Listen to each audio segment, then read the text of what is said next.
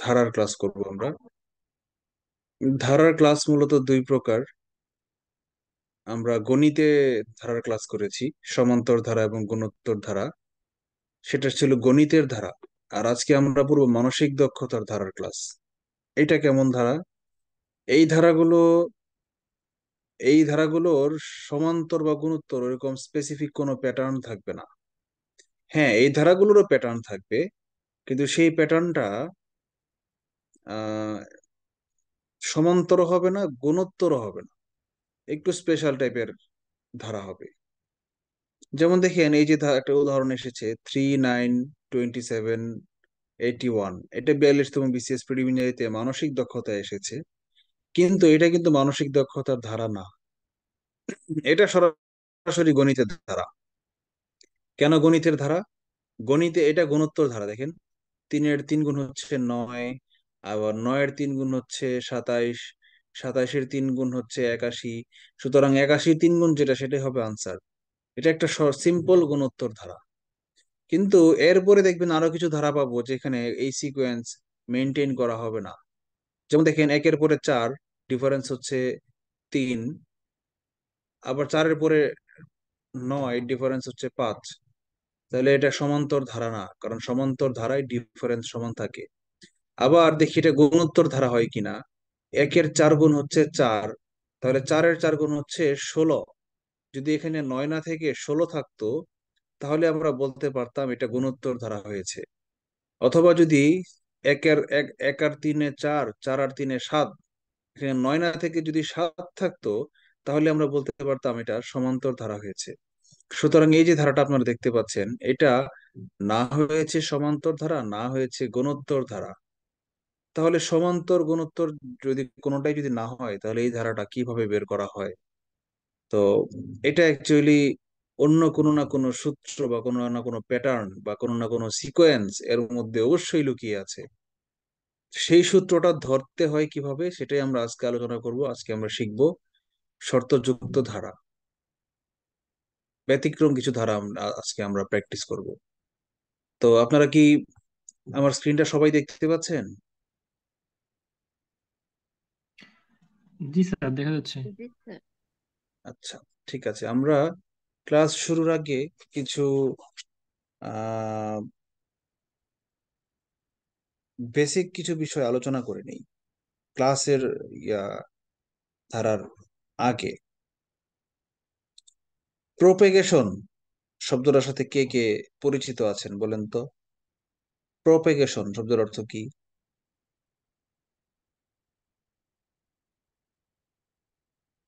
পরাগায়ন। না না, পরাগায়ন না। পরাগায়ন তো পলিনেশন। পরাগ পলিনেশন। ইংরেজি পোলেন। প্রোপেগেশন বা প্রোপেগেট ভার্ব, প্রোপেগেশন নাউন, শব্দটার অর্থ হচ্ছে প্রগমন, মানে এগিয়ে যাওয়া। এখন এগিয়ে যাওয়া মানে হচ্ছে একটার পরে আরেকটা স্টেপ অতিক্রম করা। তার মানে ধারার প্রত্যেকটা একটার পর আরেকটা পথ যে এগিয়ে যাচ্ছে, এটাকেই প্রোপেগেশন বলা হয়। তো এই প্রোপেগেশনের কিছু মুড আছে বা কিছু সিকোয়েন্স আছে, যেগুলো ধরতে পারলেই আমি খুঁজে বের করতে পারবো এই ধারাটা আসলে কি ধরনের। সমান্তর বা গুণোত্তরের ক্ষেত্রে প্রোপেগেশন নিয়ে আমাদের আলোচনা করার দরকার নাই, কারণ সমান্তর বা গুণোত্তর ধারার কিছু সূত্র আছে। আমরা মনে আছে কিনা, a+n−1 × d, এরকম কিছু সূত্র ছিল। ar⁴ এরকম সূত্র ছিল। কিন্তু সমান্তর ধারার ক্ষেত্রে এরকম কোনো সূত্র আমাদের নাই। এই জন্য আমাদেরকে শিখতে হবে কিভাবে ধারা, নতুন নতুন ধারা তৈরি হতে পারে। এটাকে বলা হয় মোড অফ প্রোপেগেশন।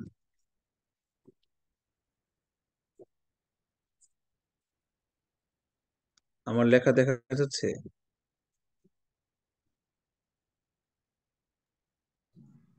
হ্যাঁ।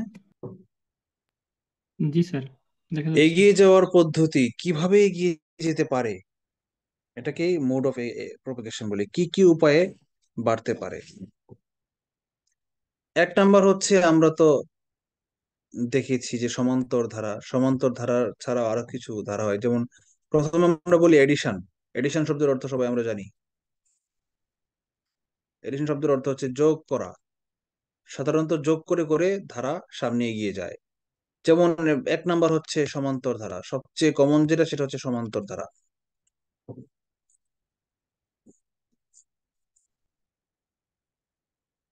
সমান্তর ধারা ছাড়াও কিছু ব্যতিক্রম ধারা আছে যারা যোগ করে করে আগায়। সেটা হচ্ছে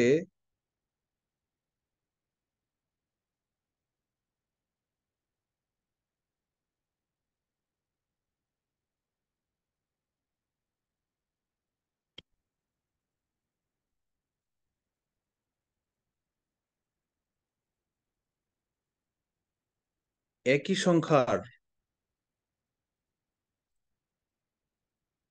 পুনরাবৃত্তিমূলক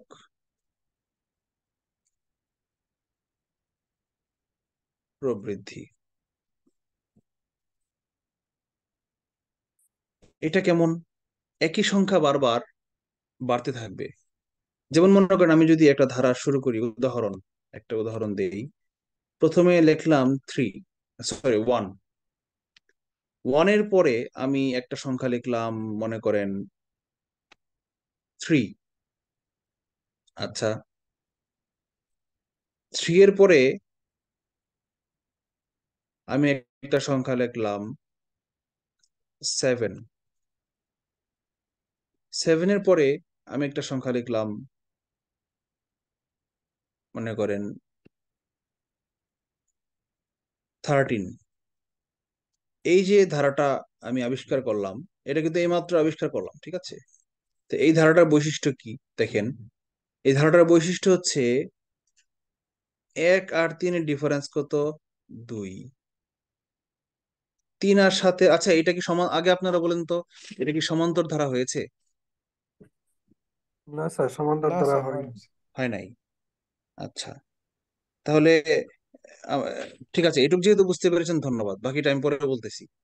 3 আর 7-এর ডিফারেন্স কত? 4। 4। চার। আচ্ছা, 7 আর 4, 13 ডিফারেন্স কত? 6। 6। 13 আর 18 81 লিখছি নাকি আমি, সরি, এটা 81 হবে না, এটা 18 হবে। 13 আর 18 ডিফারেন্স কত? 8। 8। আচ্ছা, এখন যদি আমরা দেখি, দেখেন প্রত্যেকটা জায়গায় 13 দুই আর করে 18 তো বাড়ছে। স্যার 5। 5। স্যার হয় না। 21 হবে স্যার। 21। জি স্যার, ঠিক আছে। আচ্ছা, প্রতিবার দেখেন 2 থেকে 4 বাড়লো, 4 থেকে 6 বাড়লো, 6-এর পরে 8 বাড়লো। মানে প্রতিবারই +2, +2 করে বাড়তেছে, +2 করে বাড়তেছে। জি স্যার। তাহলে এইবার যেহেতু দেখেন প্রথমবার 2 বেড়েছে, পরের বার 4 বেড়েছে, পরের বার 6 বেড়েছে, পরের বার 8 বেড়েছে, এর পরের বার কত বাড়া উচিত? 10। 10। +2 10। যদি লিখি, তাহলে আমার 10 বাড়া উচিত। তাহলে 21-এর পরে 10 বাড়লে পরে সংখ্যাটা কত হবে? 31। This is 31। এটা হচ্ছে আমার সেই পদ্ধতি। বলেন সবাই বুঝতে পেরেছেন কিনা? জি স্যার। তাই না? আর জি একটু স্যার। বলবেন কি? জি স্যার, পারছি। আচ্ছা, আর একটু বলতে বলেছেন, অনেকে বুঝতে পারেননি।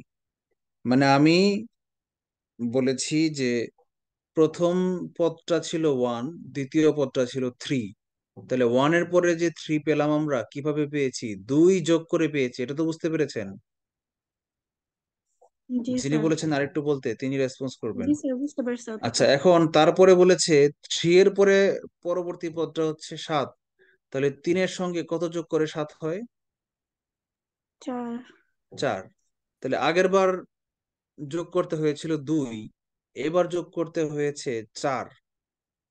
তারপরে আবার 7-এর পরে যখন 13 পেলাম, তখন যোগ করতে হয়েছে 6। তাহলে প্রথমে যোগ করলাম 2, পরে যোগ করলাম 4, পরে যোগ করলাম 6, পরে যোগ করলাম 8। তার মানে কি একই সংখ্যা, মানে প্রতিবার বাড়ার হারটা 2 করে বাড়তেছে। একটা অ্যাক্সেলারেশন বলতে পারেন, ত্বরণ বলতে পারেন, তাই না? এরকম না বিষয়টা? জি স্যার, বুঝতে প্রতিবার পারছি। একই সংখ্যা বার যোগ করছি না, প্রতিবার যেই সংখ্যাটাকে যোগ করছি সেই সংখ্যাটাও বেড়ে যাচ্ছে।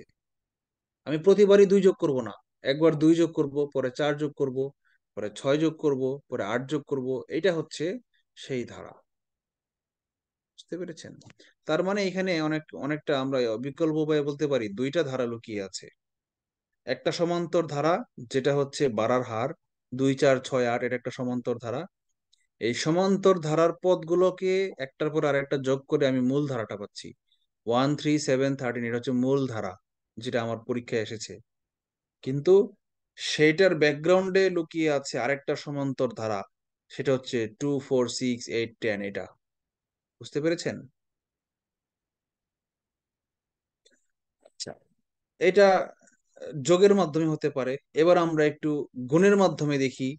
একই সংখ্যার পুনরাবৃত্তিমূলক গুণন, জাস্ট প্রবৃদ্ধির জায়গায় গুণন লিখে দিতে পারি আমরা। ধরেন আমি একটা সংখ্যা লিখলাম 1, ঠিক আছে? আচ্ছা, 1 এর পরের পদটা আমি লিখলাম 2, পরের পদটা আমি লিখলাম 6, পরেরটা লিখলাম আমি 24, পরের পদটা কত? এটা হচ্ছে আমার কোশ্চেন। তো এইখানেও ব্যাকগ্রাউন্ডে আরেকটা ধারা লুকিয়ে আছে। হ্যাঁ, এটা প্রবৃদ্ধি না, এটা গুণন লুকিয়ে আছে। মনে করেন 1-এর চেয়ে যে 2 হলো, সেটা কয় গুণ হচ্ছে? 2 গুণ। দ্বিগুণ। আমরা গুণন শিখবো এখন, গুণন। আমরা গুণ করতে করতে আগাই। 1-এর চেয়ে 2 হচ্ছে দ্বিগুণ। জি আচ্ছা, স্যার। 2-এর চেয়ে 6 কত গুণ? 3 গুণ। 3 গুণ। 3 গুণ। আচ্ছা, 6-এর চেয়ে 24 কত গুণ? 4 গুণ। 4 গুণ। তাহলে গুণ যে সংখ্যাগুলো হচ্ছে সেগুলোর একটা প্যাটার্ন আমাকে খুঁজে বের করতে হবে। বলেন তো, 2-এর পরে যে 3, এটা কি হয়েছে? কি সূত্রে 2-এর পরে 3 পাওয়া যায়? +1 করে 3 পাওয়া স্বাভাবিক যায়। সংখ্যা। স্বাভাবিক সংখ্যা, জাস্ট 1 করে বাড়তেছে। আবার 3-এর পরে যে 4, এটা কিভাবে পাওয়া গেছে? +1 করে। হ্যাঁ, +1 করে। তার মানে এই যে +1, এটাই হচ্ছে আমার সেই সিকোয়েন্স। আমি অলরেডি সিকোয়েন্সটা পেয়ে গেছি, ব্যাকগ্রাউন্ডের ধারাটা আমি পেয়ে গেছি। আচ্ছা বলেন তো, 4-এর পরে +1 করলে পরের সংখ্যাটা কত? 5। না, আফিয়া ফারজানা নিপা আপু বলেন। স্যার, হ্যাঁ, 4-এর পরে +1 করলে কত হয়? স্যার 5 হয়। 5 হয়। তাহলে এখন এই যে সংখ্যাটা হয়েছে নতুন 5, সেই সংখ্যাটাই গুণ করতে হবে। 24-এর সঙ্গে 5 গুণ করলে কত হয়? স্যার 120। 120। তাহলে 120 হচ্ছে আনসার। বলেন তো, কে বুঝেন নাই? স্যার বুঝছি, কিন্তু প্রথমে এত কঠিন লাগছে, মনে হচ্ছে পারবোই না। নিতাই মেসেজ লিখেছেন সাউন্ড কম আসছে। আচ্ছা, আমার সাউন্ড কি কম শোনা যাচ্ছে? না না স্যার, স্যার, ঠিক আমরা তো ঠিক শুনছি। ঠিক আচ্ছা, আছে। নিতাইয়ের মেবি সাউন্ড ঠিক আছে স্যার। নেটে প্রবলেম আছে। আপনার এখানে নেটটা, আপনি সাউন্ড ফুল সাউন্ড দেন অথবা নেট কানেকশন চেক করেন। তো এখন আহ আমরা দুইটা ধারা দেখলাম। এরকম আমরা অঙ্ক করতে করতে আরো ব্যতিক্রম, আরো এরকম এই সিকোয়েন্সিয়াল ধারা আর অনেকগুলো পাবো। এই সিকোয়েন্সিয়াল ধারা ছাড়াও আরো কিছু ব্যতিক্রম ধারা আছে। আমরা সিকোয়েন্সিয়াল ধারাগুলো আর লিখলাম না, এটা কমন সিকোয়েন্স, অঙ্ক করলে বের হয়ে যাবে। আমরা কিছু ব্যতিক্রম ধারা শিখি, এগুলো পরীক্ষায় আসে। ব্যতিক্রম ধারার মধ্যে সবচেয়ে বেশি ইম্পর্টেন্ট যেটা, সেটা হচ্ছে মৌলিক সংখ্যার ধারা। আমরা কি মৌলিক সংখ্যা কি জানি? জি স্যার। কি যেন? জি স্যার। তা যে সংখ্যাকে ভাঙলে স্যার আর কিছু না পাওয়া যায় না, মানে এটা সংখ্যাকে একটাই ভাঙে শুধু ওই কিভাবে সংখ্যা মাথায়? ছাড়া অন্য মানে কিছু। আর এক যে ভাঙে মানে সংখ্যা কিভাবে? যে সকল সংখ্যার দুইটা উৎপাদক থাকে সেটাই মৌলিক সংখ্যা। যে উৎপাদক কি মানে ভাই, আমি তো সংখ্যাটাই আর বুঝলাম না। এক অথবা ওই সংখ্যাটাই। ব্যতীত অন্য কোনো মানে সংখ্যা দিয়ে ভাগ করলে গুণিতক। হবে। এই যে যে সকল এটা শুনতে চাচ্ছিলাম, অন্য কোনো সংখ্যা দিয়ে ভাগ করা যায় না, সেটা বলেন। তার জি মানে স্যার। যে সংখ্যাকে ওই সংখ্যা এবং 1 ছাড়া অন্য কোনো সংখ্যা দিয়ে ভাগ করা যায় না, সেটাকে মৌলিক সংখ্যা বলে। ইংলিশে বলা হয় প্রাইম নাম্বার। উদাহরণ দেন তো। স্যার তার 1 দুই, আছে, 2, তারপরে 3, 11। 2 এক না, এক 5 না, এক না, 7। এক না, এক না, এক না স্যার ছাড়া এক মৌলিক না। সংখ্যা, এক মৌলিক সংখ্যার বাইরে। 2 বাইরে। 2 5 থেকে শুরু, 7 2 11 13। 3 5 2 7 3 এগুলো। 7 11। আচ্ছা বলেন তো, আর 23, এই সংখ্যাটাকে 1 আর 23 এছাড়া মাঝখানের কোনো সংখ্যা দিয়ে ভাগ যায়? না স্যার। না না। স্যার। যায় না। না এই জন্য এই জন্য 23 একটা মৌলিক সংখ্যা। এরকম 2 থেকে হচ্ছে মৌলিক সংখ্যা শুরু। আমরা মৌলিক সংখ্যাগুলো একটু চিহ্নে রাখবো, হ্যাঁ। 2, 3, 5, 7, তারপর 11, 13, 17, 19, 23, 29, এরকম dot dot unlimited crore crore মৌলিক সংখ্যা আছে। এবং একটা মৌলিক সংখ্যা যদি আপনি নতুন করে আবিষ্কার করতে পারেন, আপনাকে গুগল এবং নাসা আপনাকে নিয়ে নিলাম বসাবে যে কত বেশি, কত কোটি ডলার দিয়ে আপনাকে কিনবে। আপনাকে মানে তাকে রিসার্চার হিসেবে আপনাকে এটা নিয়ে দেন দরবার শুরু হয়ে যাবে, বুঝতে পারছেন?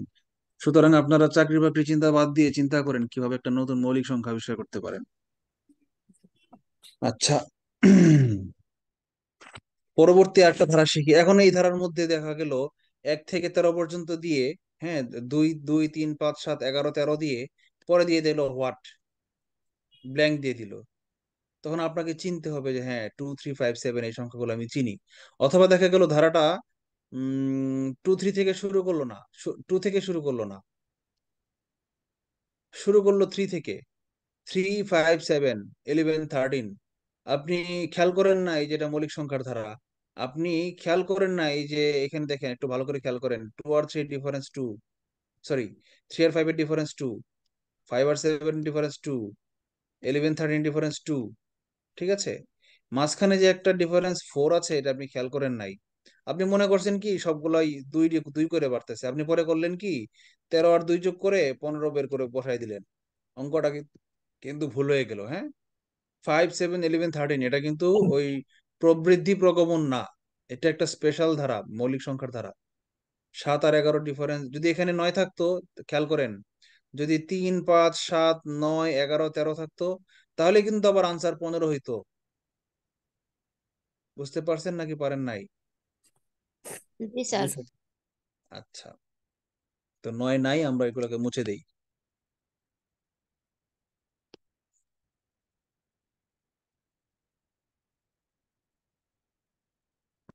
ওকে, আমরা মৌলিক সংখ্যার ধারা শিখলাম, এবার আরেকটা স্পেশাল ধারা শিখি। তার নাম হচ্ছে ফিবোনাক্কি ধারা, একজন বিজ্ঞানীর নাম অনুসারে। স্যার ফিবোনাক্কি সিরিজ, আগের দুইটা যোগ।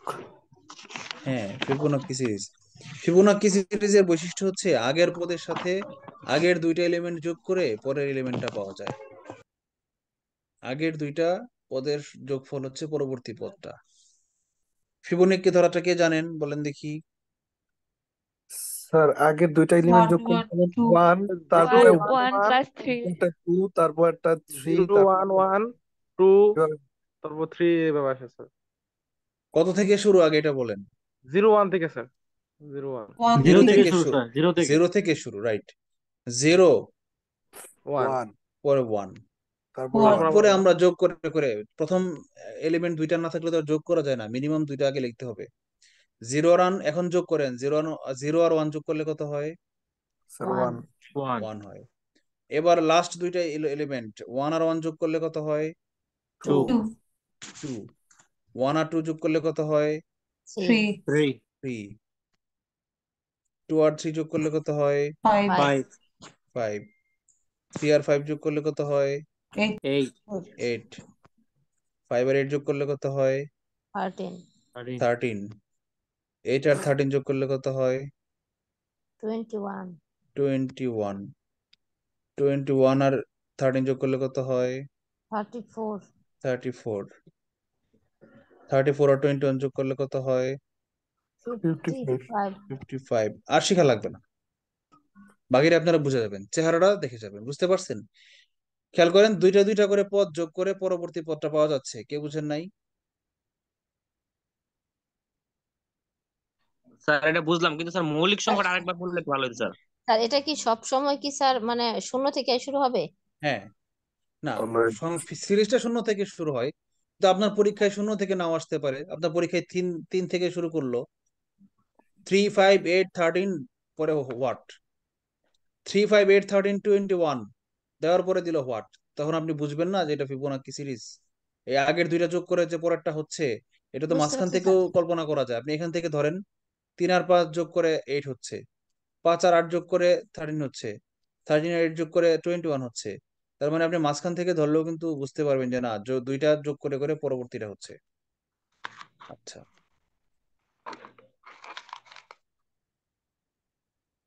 মৌলিক সংখ্যাটা হচ্ছে যেই সংখ্যাগুলোকে এক এবং ওই সংখ্যা ছাড়া অন্য কোনো সংখ্যা দিয়ে ভাগ করা যায় না। বলেন তো 13 কে কত দিয়ে ভাগ করা যায়? যিনি প্রশ্ন করেছেন তিনি বলবেন, অন্য কেউ না। 13 কে স্যার 1 দিয়ে ভাগ করা না যায়। শরীফ না, আমি যে বলছিলাম প্রশ্ন স্যার, করেছে সে প্রশ্ন করুক, সে উত্তর দিবে। আমি প্রশ্ন করছিলাম স্যার। মৌলিক সংখ্যাটাকে আবার বলতে বলেছে, এটা কে বলেছে? আমি স্যার। ও আচ্ছা, বলো, সমস্যা নেই। এই 13 কে কত দিয়ে ভাগ করা যায়? 13 কে স্যার 1 দিয়ে ভাগ করা যায়। তো 1 দিয়ে ভাগ করলে সেটা লাভ নাই। এক আর ওই সংখ্যা ছাড়া অন্য কোনো সংখ্যা দিয়ে ভাগ করা যায় কিনা? না স্যার, তাহলে এটা মৌলিক সংখ্যা। তাহলে এক আর ওই অন্য সংখ্যা দ্বারা ভাগ করা যায় না বলেই এটা মৌলিক সংখ্যা।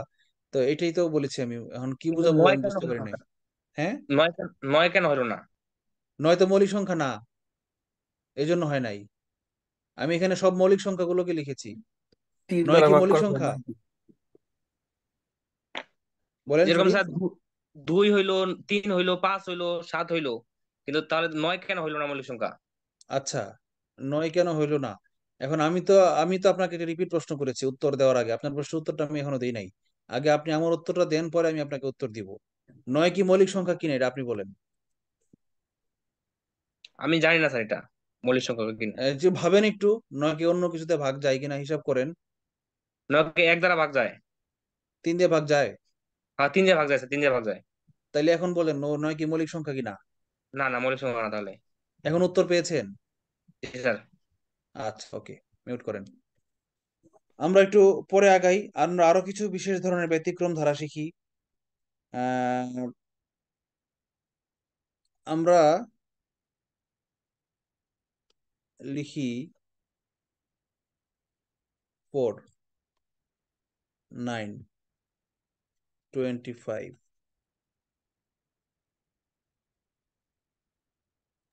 49, 1 স্যার to 1 36 হয়ে গেছে স্যার। ওয়াট। কিভাবে পাবেন? বর্গ।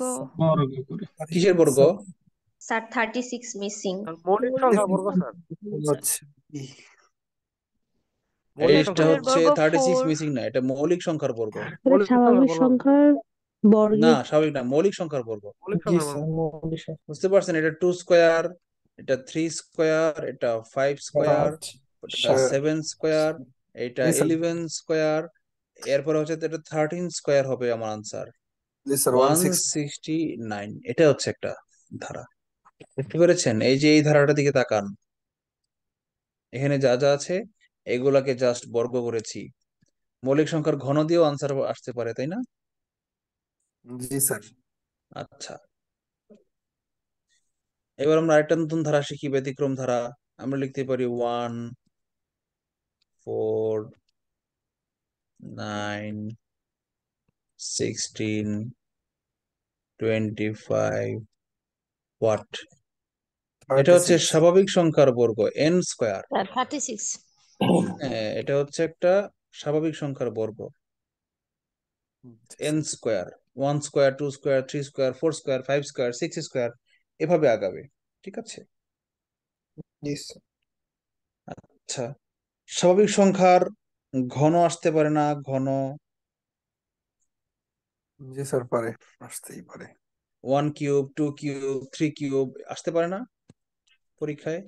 লিখি 1, তারপর 8, তারপর 27, তারপর 64 81, স্যার। সরি 81 না, 64। 3 কিউবের পর 4 কিউব, 64। 64, পর হোয়াট। এটা হচ্ছে এন কিউব। এন মানে natural number, N for nature, sir এটা 125। 125। Natural number. হ্যাঁ, তার মানে 1 কিউব, 2 কিউব, 3 কিউব, 4 কিউব, লাস্টেরটা হবে 5 কিউব, মানে 125। বলেন কে বুঝেন না এটা কেন 135, 125 হলো? সবাই বুঝলে আমি জি আর স্যার। ব্যাখ্যা করলাম না, এগিয়ে গেলাম। আরেকটা ব্যতিক্রম ধারা বলেন। বিজোড় স্বাভাবিক সংখ্যা। বেজোড় স্বাভাবিক সংখ্যা আসবে না, এটা সবাই বুঝে। বেজোড় সংখ্যা, জোড় সংখ্যা, এটাকে সবাই বুঝে। হ্যাঁ, বেজোড় সংখ্যার বর্গ আসতে পারে।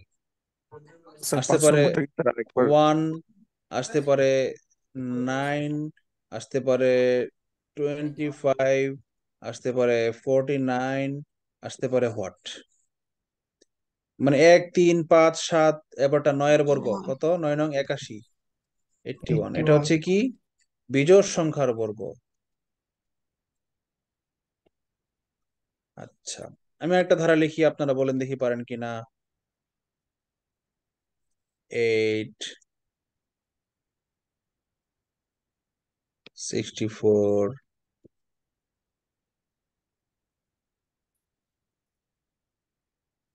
216, হোয়াট? বলেন তো এটা কি ধারা? ঘনর স্যার। একটা জিরোর উপরে sir 2 cube 4 cube 2 8 cube, 4 cube, 6 cube. 6 cube, তাহলে এটা হবে 8 8 কিউব। Cube, 8 cube. মানে 8 64, 64 ইন্টু 8, মানে 4 32, 2 হাতে হলো 3, 6 48 আর 3 51, 512 মেগাবাইট। এটা হচ্ছে কি জোড় সংখ্যার ঘন। জোড় সংখ্যার ঘন হচ্ছে এই ধারাটা। একটু কঠিন তাই না? আচ্ছা, দেখি তো এটা কি আরো কঠিন, অন্য কোনো বিকল্প উপায়ে বের করা যায় কিনা।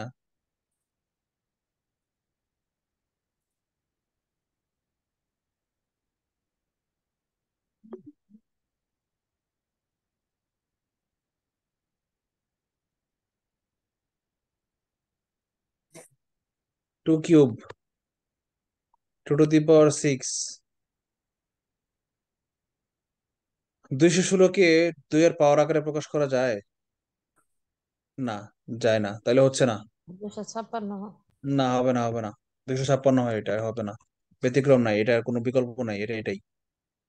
আচ্ছা, আরেকটা ব্যতিক্রম ধারা শিখি আমরা 2 এর পাওয়ার আকারে। হ্যাঁ, ধরেন 2 টু দি পাওয়ার 0 নাম মান হচ্ছে 1, 2 টু দি পাওয়ার 1 মান হচ্ছে 2, 2 কিউব মান হচ্ছে 8, 2 টু দি পাওয়ার 4 মান হচ্ছে 16, 2 টু দি পাওয়ার 5 মান হচ্ছে 32, 2 টু দি পাওয়ার 6 মান হচ্ছে 64, 2 to the power 7 128, 2 to the পাওয়ার 8 আর মাঝখানে কি 256। 4 কি হবে না?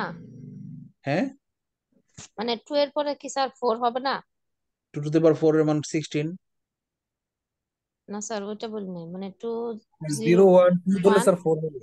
0 2 1 মানে স্যার 2 2 1 2 8। এর পরে স্যার 4 হওয়ার কথা না, মানে ও প্রথমটা আচ্ছা 0 আচ্ছা, পাওয়ার আচ্ছা, 0। একটা মিস করে গেছি। হ্যাঁ হ্যাঁ, 4 8 জি আচ্ছা, স্যার। Thank you. পরে কি 512, পরে 1024, এভাবে এটা এগুলা চলতেই থাকবে। এভাবে চলতেই থাকবে, বুঝতে পেরেছেন? এটা হচ্ছে 2 টু দি পাওয়ার n, বুঝতে পেরেছেন? 2 টু দি পাওয়ার n বলা যাবে না। 2 টু দি পাওয়ার n বললে আবার এই যে 1 বাদ দিতে হবে, কারণ 2 টু দি n এর মান 1 থেকে শুরু। 2 টু দি পাওয়ার 1 মানে হচ্ছে 2 টু দি পাওয়ার n মানে হচ্ছে 2 টু দি পাওয়ার 1 মানে হচ্ছে 2 দিয়ে শুরু হবে। বাট আমরা যদি একটু পিছন থেকে শুরু করি, 2 টু দি পাওয়ার 0 থেকে শুরু করি, তাহলে 1 সহ থাকবে। হোয়াট এভার 1 সহই থাকুক আর 1 ছাড়াই থাকুক, মানগুলো দেখলে চিনবেন, 2 4 8 এগুলো দেখলে চিনবেন যে না, এটা 2 এর পাওয়ার আকারে প্রকাশ করা হচ্ছে সবগুলা। তারপর আর কোন স্পেশাল ধারা আছে কিনা?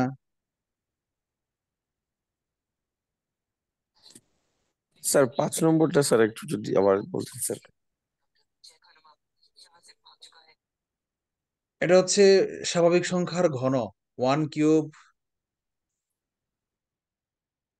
2 কিউব, 3 কিউব, 4 কিউব, 5 কিউব, এগুলো বুঝতে পেরেছেন?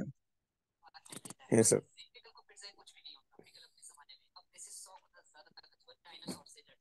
আচ্ছা, আমরা এবার আর লাগবে না, অনেক শিখেছি, অনেক প্র্যাকটিস করে ফেলেছি, ব্যতিক্রম ধারা শিখে ফেলেছি। আরেকটা ব্যতিক্রম ধারা আসতে পারে অ্যালফাবেটিক্যাল। অ্যালফাবেটিক, অ্যালফাবেটিক ধারা কি? ধরেন 1357 না এসে আসলো এ, সি, ই, এফ হোয়াট? পারবেন না? জি স্যার। 1 নাম্বার হচ্ছে এ, 3 নাম্বার হচ্ছে সি, 5 নাম্বার হচ্ছে ই, 7 নাম্বার হচ্ছে এফ এফ না ই তো? ই হবে স্যার। জি হওয়ার কথা। জি। হ্যাঁ, কে তাহলে বলেন তো ওয়ান, কে হবে? 3, 5, আর আই 7, পরে নাইন, স্যার 9 নাম্বারে কে? আই। আই আই হবে। আই এইভাবে অ্যালফাবেটিক ধারা হইতে পারে। মানে কয় নাম্বার সংখ্যা ইংরেজি বর্ণমালায় এ? কয় নাম্বার সংখ্যা বলেন তো? আপনি বলবেন, অন্য কেউ না। 1 নাম্বার। না, অন্য কেউ বলবেন না, আপনি বলেন, যিনি বুঝেন না তিনি বলেন। ইংরেজি বর্ণমালায় এ সংখ্যাটা, এ অক্ষরটা কয় নাম্বার? 1 নাম্বার। আচ্ছা, সি কয় নাম্বার? 3 নাম্বার। এখন বুঝতে পারছেন? হ্যাঁ স্যার, বুঝতে পারছি। আচ্ছা, একটু আমরা খেয়াল এবার করলে স্যার এগুলো বিসিএস, পারা সম্ভব। হ্যাঁ এটা সম্ভব, জাস্ট অ্যালফাবেট দেখে একদম ভয় না সম্ভব। পেলেই হলো। আমরা কিছু প্রিভিয়াস ইয়ারের অঙ্ক করি, তাহলেই পারবো। বলেছি নিচের ধারার শেষ সংখ্যাটা কত হবে? 3, 9, 27, 81। তার মানে স্যার কি? 243 স্যার। 3 গুণ করে 243 বাড়ছে। 6 নাম্বার। তাহলে 81 কে 3 দিয়ে ভাগ কর, 3 দিয়ে গুণ করলে 3 কে 3, 3 8 24, 243। জি স্যার, জি 6 নাম্বার। স্যার। 81, 27, ড্যাশ 9 তিন হবে স্যার, এক কমে আসছে। ঘটনাটা কি? 9 স্যার, 3 ভাগের 1 ভাগ করে কমতেছে, দেখেন 81 থেকে 3 দিয়ে ভাগ করলে 27, স্যার 27 কে 3 দিয়ে ঘনমূল। ভাগ করলে হবে 9, 9 9 কে 3 দিয়ে ভাগ করলে হয় 3, 3। 3 কে 3 দিয়ে ভাগ, মানে প্রতিবারই 3 দিয়ে ভাগ করতেছি, তাহলে এটা খ। আচ্ছা,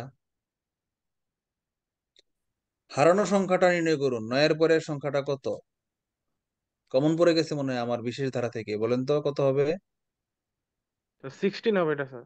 16। কিভাবে? Sir 16 16 sir. 4 স্যার এটা 4 হচ্ছে 4 স্কয়ার। এন স্কয়ার, মানে জি ফোর স্যার, 4 স্কয়ার স্কয়ার। 4 থেকে 16। হ্যাঁ, কে বুঝেন নাই? স্যার এটা বুঝে নাই স্যার। এন স্কয়ার পড়াই নাই একটু আগে? জি স্যার, পড়াইছেন। এই যে এন স্কয়ার, 4 নাম্বার। এখন বুঝতে পারছেন? এই যে এই ধারার মধ্যে 16, 16 নাই, 16 মিসিং, বুঝতে পারছেন? কে বললেন বুঝি নাই? আমি বুঝতে পারছি না তো। না স্যার, স্যার একটু যদি স্যার। হ্যাঁ, এই আপনি কি ক্লাসে শুরুতে ছিলেন না, মাত্র জয়েন করলেন নাকি? মাত্র জয়েন করিনি স্যার, কিন্তু একটু নেটের প্রবলেম করছিল স্যার প্রথম দিক স্যার। ও আচ্ছা আচ্ছা, এটা হচ্ছে স্বাভাবিক সংখ্যার বর্গ, এই ধারাটা। মানে প্রথমে হচ্ছে 1 এর স্কয়ার, পরে 2 এর স্কয়ার, পরে 3 এর স্কয়ার, পরে 4 এর স্কয়ার, 5 এর স্কয়ার, 6 এর স্কয়ার, এইভাবে ধারাটা আগাবে। আচ্ছা, অন্য কেউ বলবেন না, নিতাই বলেন তো এখানে 36-এর পরের সংখ্যাটা কত হবে? স্যার স্যার 49 হবে নাকি স্যার? হ্যাঁ 49 হবে, 7 স্কয়ার হবে। তো এই তো জি বুঝে স্যার। ফেলেছেন ঘটনাটা। এখন বলেন আমাদের যে অঙ্কটা আসছে পরীক্ষায় সেটা বুঝছেন কিনা? বুঝেছেন এখন? পাইতে পেরেছেন? হ্যাঁ স্যার, কেউ বুঝতে একজন পারছি। আনমিউট করে রেখেছেন, মিউট করে রাখেন, হ্যাঁ, জি স্যার, নয়েজ ধন্যবাদ হচ্ছে। স্যার। ধন্যবাদ স্যার। আচ্ছা, মিউট করে রাখেন। আমরা অঙ্কে চলে যাই। এটাতে কত বসবে, কে আগে বলতে পারে দেখবো? 343 স্যার। পাবেল মহাজন সবার আগে বলেছেন, কংগ্রেচুলেশন। 7 কিউব। কিভাবে 343 হলো? 7 কিউব স্যার। 1 মৌলিক কিউব, মৌলিক মৌলিক এটা সংখ্যার 1 কিউব, পরেরটা 3 কিউব, পরেরটা 5 কিউব, 4 পরেরটা কিউব, হবে 3 কিউব, 7, 5 কিউব, 7 কিউব। 7 কিউব, মানে বেজোড় সংখ্যার ঘন হচ্ছে এই ধারাটা।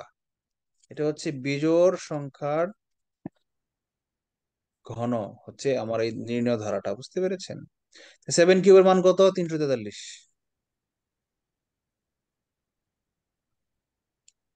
আচ্ছা, এইটা ফিবোনাক্কি সিরিজ আমার দেখার দরকারই নাই, আমি দেখেই চিনে ফেলছি এটা 1 1 যোগ করলে 2 হয়, 1 আর 2 যোগ করলে 3 হয়, 2 আর 3 যোগ করলে 5 হয়, 3 আর 5 8 হয়।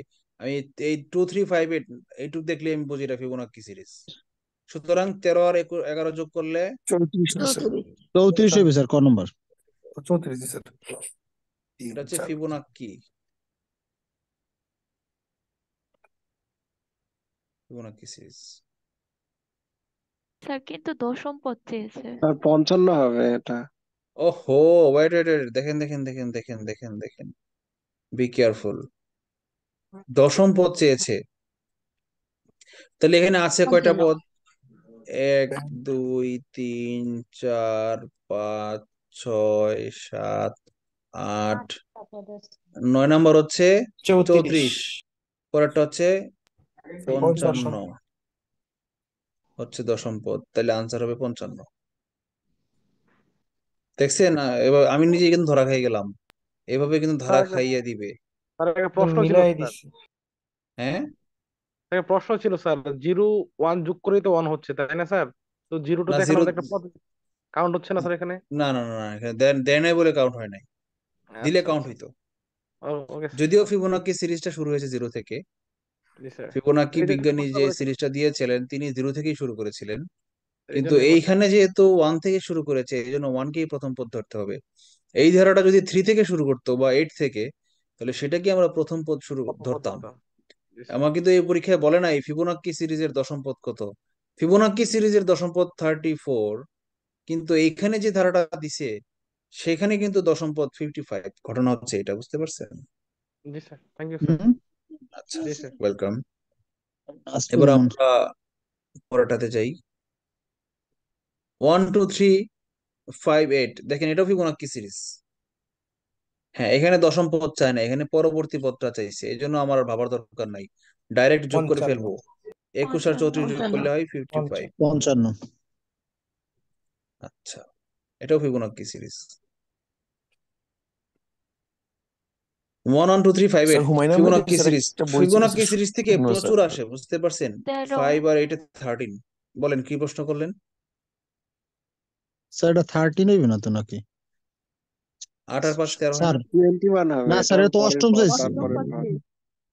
স্যার এটা তো সম্পদ চাইছে। সপ্তম হয়েছে 13 স্যার, এটা অষ্টমটা চাইছে না? ওহো, মুই তো খেয়াল করি নাই। অষ্টম পদ। জি স্যার। 1 2 3 4 5 6 আপনি যেটা 7। বের করছেন স্যার সেটা হয়েছে সপ্তম। ইয়েস, এই 8 আর 5 13, জি স্যার, এটা 13 আর 8 হচ্ছে হবে। সপ্তম পদ। 21 হবে স্যার, 21। রাইট। আর 13 আর 8 হচ্ছে যোগফল হচ্ছে 21 স্যার। 21। এটা হচ্ছে আমার অষ্টম পদ। তাহলে আনসার 13 না, answer 21। G sir. Thank you very much.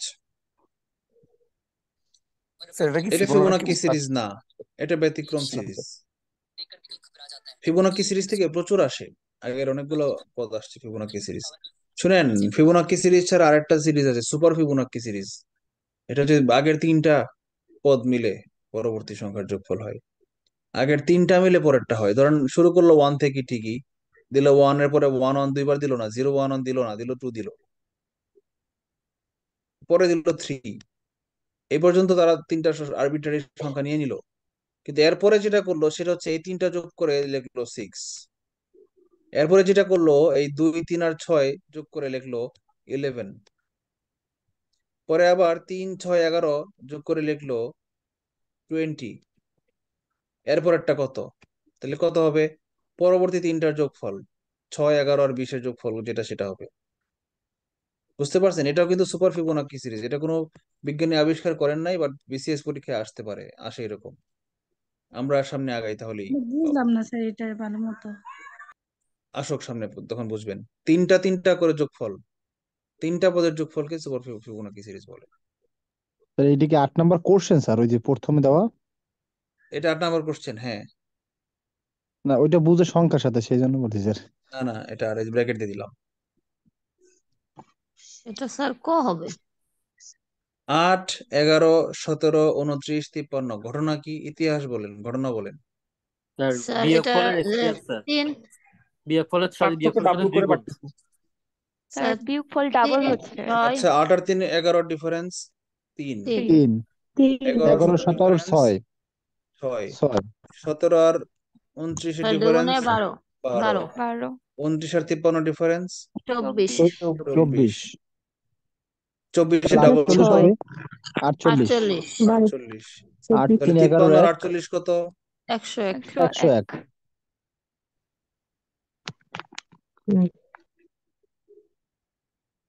কে বুঝেন নাই?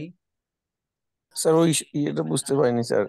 স্যার এটা দ্বিগুণ, 3 এর দ্বিগুণ 6,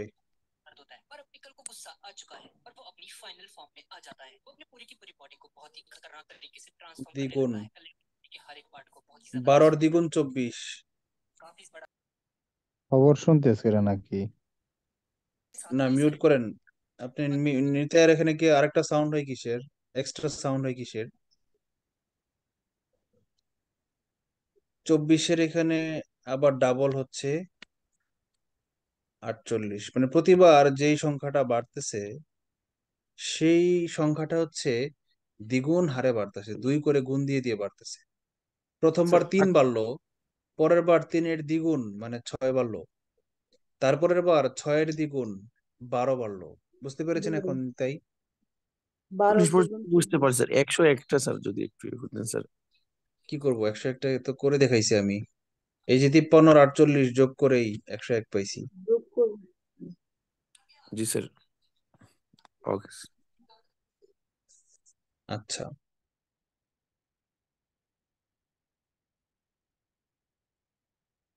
1 3 6 10 এখানে কি ঘটছে? তার দশম পদ চাইছে, দশম। এখানে প্রথমে এখানে স্যার 1 থেকে 3 2 বাড়ছে, 2, 3 তারপর থেকে 2 6 4 3 বাড়ছে, 6 থেকে 10 4 বাড়ছে। আচ্ছা, আমি যাকে প্রশ্ন করবো সে বলবেন, অন্য কেউ বলবেন না। 10 থেকে 5 15 5 বাড়ছে, 15 থেকে 21 6 বাড়ছে। আচ্ছা নিতাই বলেন তো, 21 পরের সংখ্যাটা যে হবে সেটা কত বাড়বে?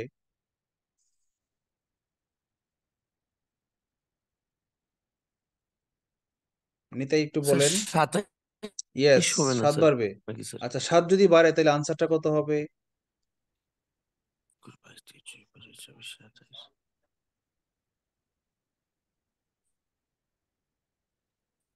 আগের 7 সংখ্যাটার ভালো সাথে হবে স্যার। 7 যোগ করলে কত হয়? 7 স্যার একটা আগের সংখ্যাটা ছিল কত?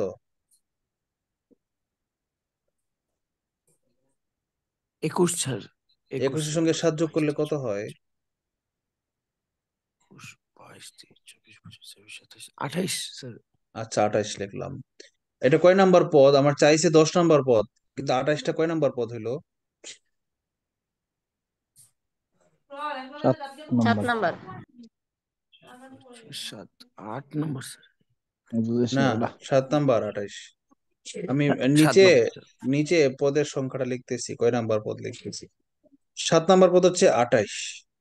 হুম? আচ্ছা 28 পরে 8 নাম্বার পদটা কত হবে? 36 8 বাড়বে। 28 সঙ্গে 8 বাড়লে হয় 36। এটা হচ্ছে 8 নাম্বার পদ। পরে 9 নাম্বার পদটা পাইতে গেলে 36 সঙ্গে কত যোগ করতে হবে? 9 যোগ করতে হবে। 36 আর 9 কত? 55 45 45। এটা মানে 45 হচ্ছে 9 নাম্বার পদ। তারপর ওটা 45 সঙ্গে 10 10 যোগ 10 যোগ করলে করতে হবে 55 55 55।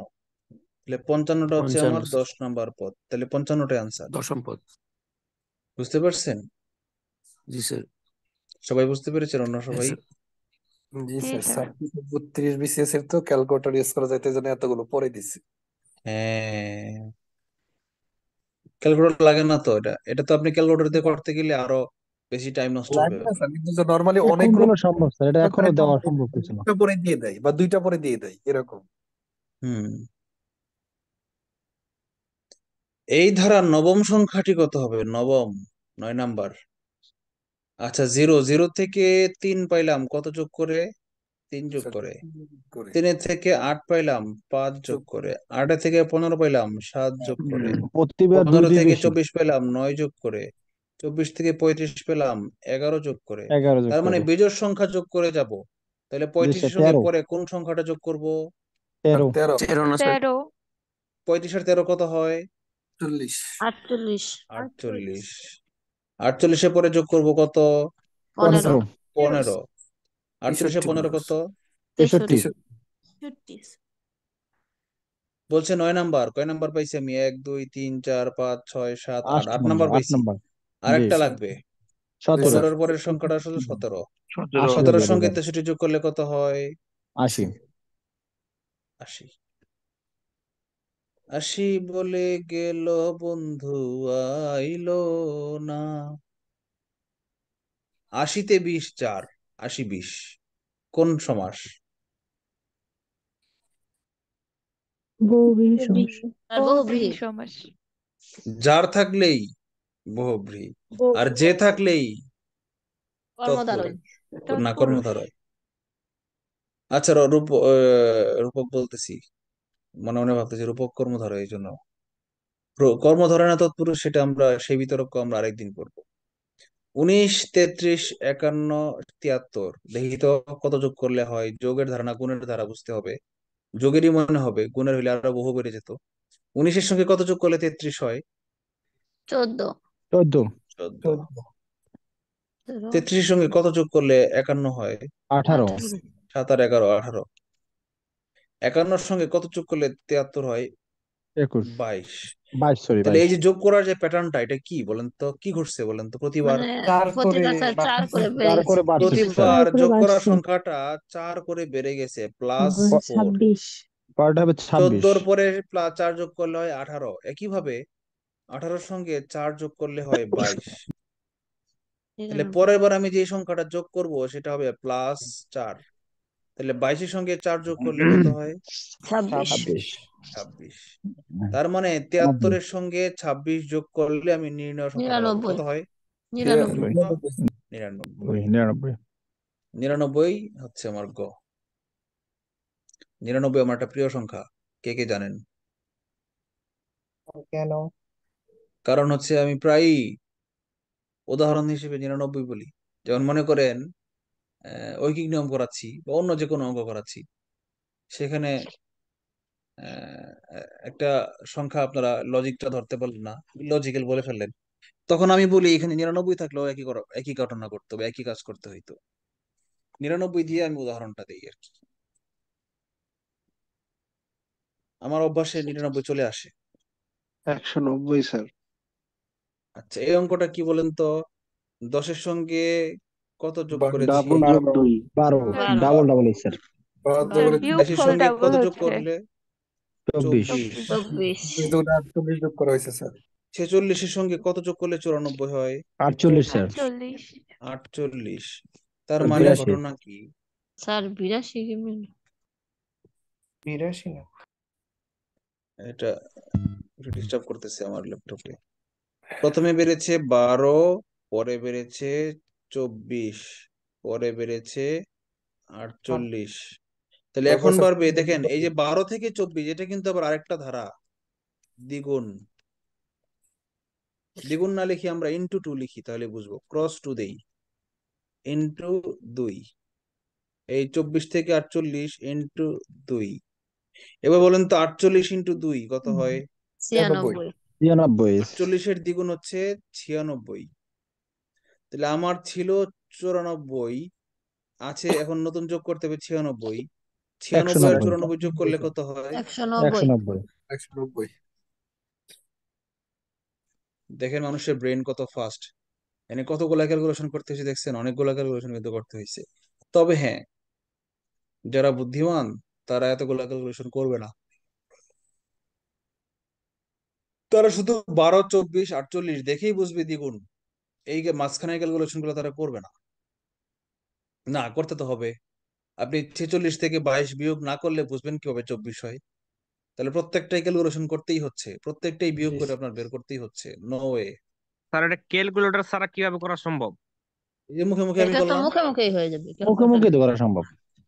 একটু সময় ক্যালকুলেটর লাগবে। ছাড়া সম্ভব? ওয়েট ওয়েট ওয়েট, দেখেন এই 46 আর 48 যোগ করলে যে 96 হয়, এটা আপনারা 8 আর 6, সরি না স্যার 94, 94 94। 8 আর 6 14, 4 হাতের হলো 1, 4 আর 4 1 আর 8 9, এভাবে করবেন না। এটা শর্টকাট আছে। শর্টকাটটা হচ্ছে কি, স্যার এটাকেও 6 50 মনে করবেন, -4 কম আছে। এটাকেও 50 মনে করবেন, -2 কম আছে। 50 50 100, 100 মাইনাস 6 কম আছে, মানে 94। এভাবে হিসাব কোটা করবেন। মানে 46 দেখা মাত্রই কল্পনায় ভাসবে 4, 48 দেখা মাত্রই কল্পনায় ভাসবে 2, 4 আর 2 এ 6, 100 মাইনাস 6 মানে 94। এভাবে করবেন, তাহলে সহজ হবে। স্যার আমি ওইভাবে করি না। আমি করি স্যার ওইখানে 50 হতে কত লাগে, 2 লাগে, আনলাম 50 আর থাকে বাকি থাকে কত, ওইটা ক্লিয়ার। আরো উপায় আছে। ওইভাবে করি স্যার। কত? 46 আর 48। যে এক 2 আনে কাজ করেন, 50 তার থাকে 48-এ এই জায়গায় 50 2 কম। বানান, 48-এর জি 2 দিয়া ধার কইরা 50 বানান, আর 46-এর থেকে 2 বিয়োগ কইরা 44 বানান। তাহলে 50 48, 46 প্লাস 48-এর মান যা, 44 প্লাস 50-এর মান তাই না? স্যার ওইভাবে আমি ওইভাবে বের করি স্যার। হ্যাঁ, এটাও একটা ভালো উপায়। সো যেহেতু এটাকে রাউন্ড ফিগার বানায় ফেলছেন, 5 আর 4 9, 50 আর 40 90, এই বাড়তি 4টা থাকবে মানে 94। এভাবেও করতে পারেন আপনারা শর্টকাট। জি স্যার। 96 মানে 94 মানে 4 আনলে 190। 1396, দশ স্যার হাজার এসব তিনশো ছোট ছিয়ানব্বই যেগুলো অ্যামাউন্ট এগুলো তো স্যার মানে এমনিতে মুখে মুখেই করা যায়। হ্যাঁ, আর 11,498, এই যোগফলটা খুব সহজ। কারণ এখানে জি আছে স্যার। 4, এখানে আছে 2, মানে পূর্ণ সংখ্যা থেকে মাত্র 6, এখানে লাস্টে 94 থাকবে। এটা এইগুলো বুঝলে, এভাবে করলে আপনাদের সহজ হবে যোগ। 894। স্যার এটা আসলে যারা আগে আগে মুখে মুখে প্র্যাকটিসের উপর ডিপেন্ড করে, অনেকে আছে। প্র্যাকটিস করবেন, মেন্টাল এবিলিটিতে ফার্স্ট হইতে গেলে প্র্যাকটিস করতে হবে, কোনো ওয়ে নাই। ওটা পারি। স্যার স্টুডেন্ট পড়াতে পড়াতে এমনি প্র্যাকটিস হয়ে গেছে বহুত। Very good. স্টুডেন্ট পড়ানো খুব ইম্পর্টেন্ট। যারা জীবনে স্টুডেন্ট পড়ায়নি আর যারা জীবনে মেসে থাকেনি, তারা জীবনের অনেক জায়গায় অনেক অভিজ্ঞতা তাদের কম আছে। যারা স্যার স্টুডেন্ট হলে পড়িয়েছে থাকবে যারা, এবং মেসে থেকেছে, যারা স্টুডেন্ট পড়িয়ে মেয়ে স্টুডেন্টের সাথে প্রেম করেছে, আর মেসে থেকে বাড়িওয়ালার মেয়ের সাথে যারা প্রেম করেছে, তারা তারা জীবনে জীবন সবচেয়ে যুদ্ধে জয়ী। জীবন যুদ্ধে তারা আজীবন জয়ী হবে। ওদেরকে কেউ ঠকাইতে পারবে না, বুঝছেন? আর যারা মনে করেন যে উম, যেই বাসায় যেই বাড়িওয়ালার বাসায় মেসে থেকেছে, সেই বাড়িওয়ালার মেয়েকে পটিয়ে বিয়ে করেছে, তারা হচ্ছে পৃথিবীর সবচেয়ে বড় কিম জং উন। আচ্ছা, মজা করলাম, ডোন্ট মাইন্ড। নিজের নম্বর সিরিজে কোন সংখ্যাটি বসবে? 1 2 8 48 384। ব্যাপারটা কি? এটা যোগের ধারা না, বোঝাই যাচ্ছে। কারণ দেখেন, এটা যদি যোগের ধারা হইতো, এই পর্যন্ত আমরা যোগ ভাবতে পারি, গুণোত্তর দ্বারা। কিন্তু এরপরে হঠাৎ করে অনেক বহুগুণ হয়ে গেছে, তারপর বহুগুণ হয়ে গেছে। না, এটা যোগের ধারা না। আমরা শুরুতেই দেখেন, শুরুতেই আমরা যোগ করব না, বিয়োগ ঘন গুণ স্যার করব। এটা। এটা ঘন। বোঝার জন্য একটু এক নজরে এইটুক কমন সেন্স আমাকে থাকতে হবে। শুরুতেই আমরা যোগ না করে আমরা 1 আর 2 যোগ করে ডিফারেন্স 1, আবার 2 আর 8 যোগ করে 6, এরপরে গিয়ে দেখলাম কি রে না বহুগুণ। না, এইটুক টাইম আমরা ওয়েস্ট করব না। এইটুক কমন সেন্স আমাদের না থাকলে আমরা বিশ্বাস করার যোগ্যতা রাখি না। শুরুতেই কমন সেন্স অ্যাপ্লাই করে আমরা ট্রায়ালটা শুরুই করব গুণ দিয়ে, যোগ দিয়ে না। আমরা একের সঙ্গে 2 যদি গুণ করি, কত গুণ হয়? দ্বিগুণ। আবার 2 এর হুম। সঙ্গে 8 কত গুণ? 4 গুণ। আচ্ছা, 8-এর থেকে 48 কয় গুণ? 6 গুণ।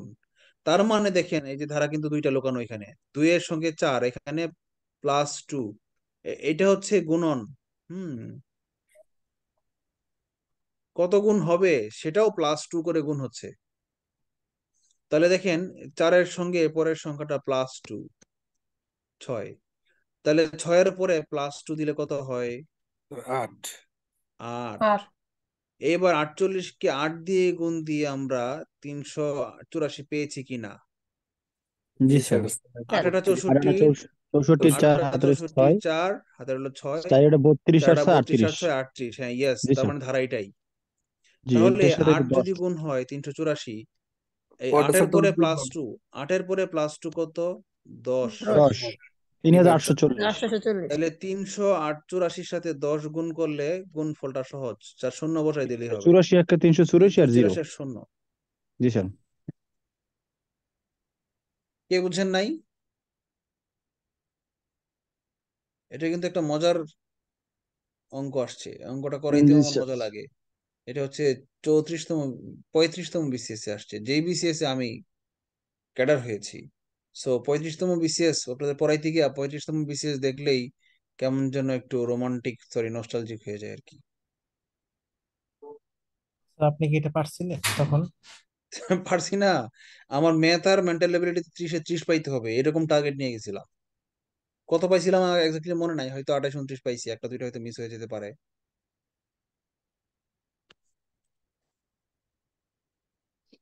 যে কোনো জায়গায় অনেকের শক্তিশালী মানে উইকনেস থাকে প্লাস। প্রত্যেকেরই কিছু না কিছু স্ট্রং জোন থাকে, আমার স্ট্রং জি স্যার। জোনই হচ্ছে যে দুইটার আমি ক্লাস নেই, ম্যাথ এবং মেন্টাল এবিলিটি। বুঝতে জি পারছেন? স্যার। এবং এইটা নিজের বিজ্ঞান, স্যার খুঁজে বাইর করতে হবে যে আমি কোন সাবজেক্টটা বেশি ভালো পারি আর কোনটা কম পারি। এবং সেটাতেই গুরুত্ব বেশি দিতে হবে। জি আমরা স্যার। ক্লাস 6, 7, 8, 9 পর্যন্ত থিওরি হচ্ছে যেগুলা ভালো পারি সেগুলা কম পড়বো, যেগুলা বেশি পারি না কঠিন সেটাই বেশি পড়তে হবে।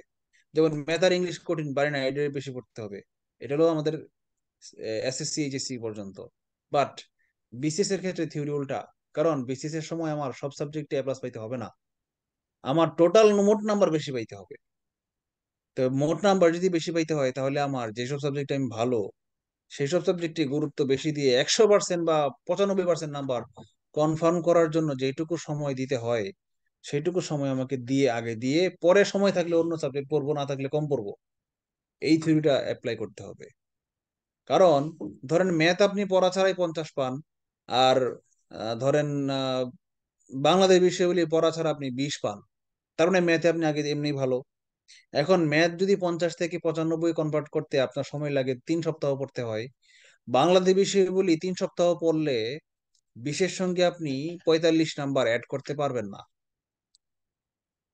তার মানে আপনি সময় দিলেন 3 সপ্তাহ, আপনি সিদ্ধান্ত নিলেন শুধু আমার যেহেতু সময় আছে আর 3 সপ্তাহ, বেশি সময় নাই, তাহলে আমি এক কাজ করি, ম্যাথই পড়ি। আপনি ম্যাথ 3 সপ্তাহ পরে 45 নাম্বার বেশি পেয়ে ফেললেন, আগে যা পাইতেন অন্যান্য সাবজেক্টে মনে করেন সেম, শুধু বাংলাদেশ বিষয় বলি আর গণিত আপনার পড়া হয় নাই, বাকি সব পড়ে ফেলছেন। মনে করেন আপনার দুই বন্ধু আর্টস সাবজেক্ট পড়ে ফেলছেন, মোটামুটি 60% 50% নাম্বার পান। এখন সামনে আছে শুধু ম্যাথ আর মেন্টাল এবিলিটি, ম্যাথ আর বাংলাদেশ বিষয়গুলি, দুইজনই ম্যাথ এবং বাংলাদেশ বিষয়গুলিতে আহ, মানে সমান দক্ষ। দুইজনই ম্যাথ বিনা প্রিপারেশনে পরীক্ষা দিলে 100-তে 50 পাবেন, আর বাংলাদেশ বিষয়গুলি বিনা প্রিপারেশনে 100-তে 20 পান। এখন একজন সিদ্ধান্ত নিলেন, আপনি সিদ্ধান্ত নিলেন আমি আগামী 3 সপ্তাহ বাংলাদেশ বিষয়গুলি পড়বো না, সময় যেহেতু নাই আমি শুধু ম্যাথই পড়বো। আর আপনার বন্ধু হিসাব সিদ্ধান্ত নিল যে ম্যাথ তো আমি অনেক ভালো পারি, এমনিই 50 পাই, তাহলে এক কাজ করি আমি বাংলাদেশ বিষয়গুলি যদি কিছুই পারি না বাংলাদেশ বিষয়গুলি পড়ি। তো আপনার বন্ধু 3 সপ্তাহ বাংলাদেশ বিষয়গুলি পড়ে আগে 20 পাইতো, এখন পাবে 35, 15 নাম্বার অ্যাড করলো। আর আপনি 3 সপ্তাহ ম্যাথ পুরোটা রিভাইজ দিয়ে একদম 95% নাম্বার পান, মানে আগে 50 পাইতেন এখন 95 পাচ্ছেন, 45 নাম্বার আপনি অ্যাড করে ফেললেন। তাহলে সর্বমোট নাম্বার আপনার বন্ধু বেশি পাবেন, আপনি বেশি পাবেন? স্যার আমি আপনি বেশি পাবেন, কারণ আপনি 45 নাম্বার অ্যাড করে ফেলছেন। আর বাকি 8টা সাবজেক্টে তো দুজন সমানই পাচ্ছিলেন। এই জন্য আমার থিওরি হচ্ছে এটাই যে বিসিএস এর ক্ষেত্রে যে সাবজেক্ট আপনারা ভালো পারেন পার্সোনালি, সেই সাবজেক্ট গুলো আগে 100% করবেন। আমার সেই 4টা সাবজেক্ট ছিল bullet 4, math, mental ability, science, ICT. এই 60 নাম্বারে আমি 60 পেতে চাই, এরকম অ্যাটিটিউড নিয়ে পরীক্ষায় গেছিলাম। যদিও 60-তে 60 পাওয়া অসম্ভব, বাট 55+ এরকম পেয়েছিলাম আর কি, মনে আছে। কারণ আইসিটির একটু কঠিন ছিল, আর বিজ্ঞানেও একটা দুইটা অ্যাবনর্মাল কোশ্চেন আসছিল যেগুলো লজিক দিয়ে মিলে না। আচ্ছা, জি স্যার আগেরটা স্যার 216 হবে স্যার। কোনটা? ও এটা, এটা জি করি নাই, স্যার। করব এখন। বলেছি নিচের ধারাটি পূর্ণ করতে শূন্যস্থানে কি বসাইতে হবে? 2-এর সঙ্গে 6 কত? 4। 4। 6-এর সঙ্গে 12 কত? 6। 6। পাওয়ার বৃদ্ধি পেয়েছে। আচ্ছা, না যোগ করে তো লাভ না হচ্ছে না মনে হচ্ছে। স্যার যোগ না করে স্যার, হচ্ছে না। না যোগ করে হচ্ছে না, এইটুক করে বোঝা গেছে না, যোগ করে হচ্ছে না। কারণ হয়তো যদি তাহলে এখানে 2 আর 6-এর পরে হয়তো 10 বা 8 বাড়তো, তো এখানে গিয়ে দেখি আমি 24 বেড়ে গেছে, কি রে এত গুণ কেন? না, তাহলে গুণের ধারা। স্যার স্যার আমরা 1 প্রথমে 3 তিন 2 গুণ 5 তারপর 2 গুণ। 2 করতে পারি। স্যার একবার তাহলে 3 আমরা গুণ আর একবার 2 গুণ। গুণনের ধারা চিন্তা করি। 1 3 আচ্ছা, 2 4 এরকম 2 করতে পারি স্যার। থেকে 6 বাড়লো কত? 3 গুণ। 3 গুণ 6 থেকে 12 করলো দ্বিগুণ। দ্বিগুণ 12 থেকে 36 বাড়লো 3 গুণ। 3 গুণ 36 থেকে 72 দ্বিগুণ। তাহলে এখন আমি করব 3 3 গুণ গুণ। 3 3 গুণ। গুণ। তিন দ্বিগুণে 6, একবার 3 তিন 7 গুণ 21, দ্বিগুণ, তিন গুণ দ্বিগুণ, তিন গুণ দ্বিগুণ। 216। আচ্ছা, এখানে কোনো প্যাচ নাই, আমি দেখে দিলাম কোনো প্যাচ আছে কিনা, যে 7 নাম্বার 9 নাম্বার এরকম কিছু চাইছে কিনা। না, ডাইরেক্ট পরের পদটাই চাইছে। তো 72 কি 3 দুগুণে 6, 3 7 21।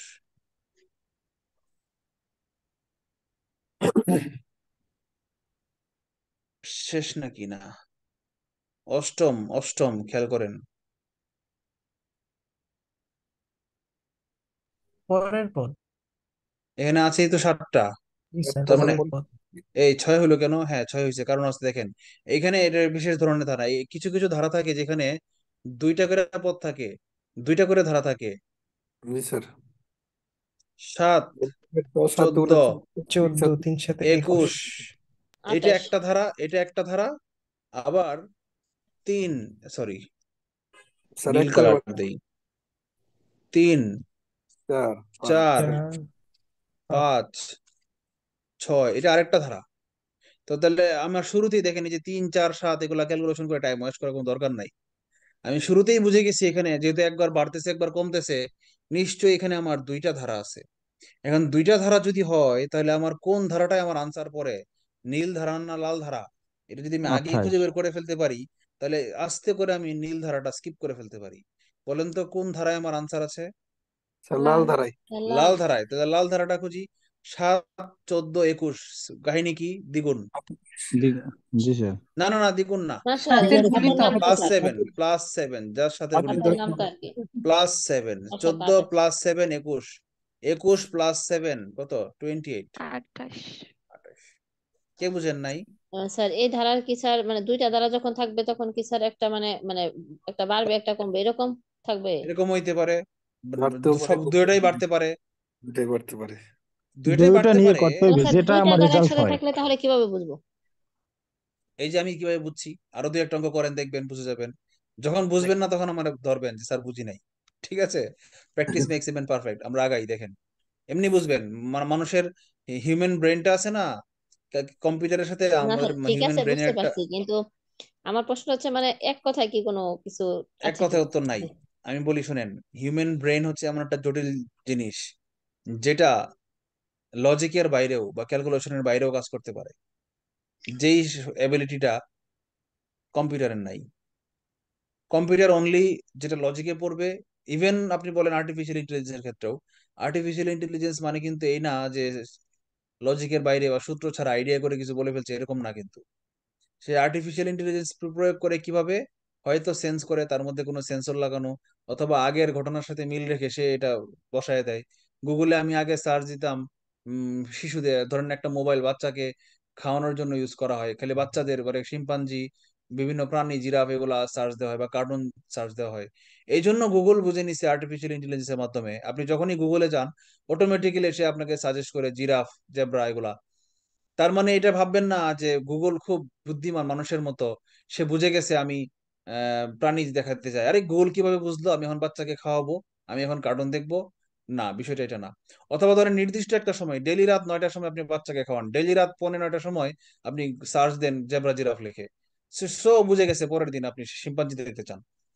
তার মানে এটা ভাবার কিন্তু কোনো কারণ নাই যে গুগল আইডিয়া করে শিম্পাঞ্জি বলেছে, এটা ভাবার কোনো কারণই নাই। গুগল মোটেই আইডিয়া করে নাই, গুগল একটা চার্ট মিলিয়েছে, একটা সিকোয়েন্স মিলিয়েছে যে কোন দিনের পর কোন দিন কি কি বারে আপনি কোন কোন প্রাণী দেখতে চান। ঠিক আছে, এটা সংখ্যা যদি না মিলে গুগল আপনাকে কিছু সাজেস্ট করবে না। কিন্তু মানুষের ব্রেন হচ্ছে রিয়েল আর্টিফিশিয়াল ইন্টেলিজেন্স, যে আইডিয়া করে বুঝতে পারে সে কি চায়।